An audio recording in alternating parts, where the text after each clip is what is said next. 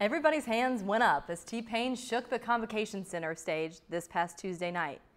JMU's University Program Board put on the concert as part of the 200-plus events provided to the students throughout the year. The organization spends all school year preparing for the event and making sure students get what they ask for. It's like a culmination of all of us together at the end of the year.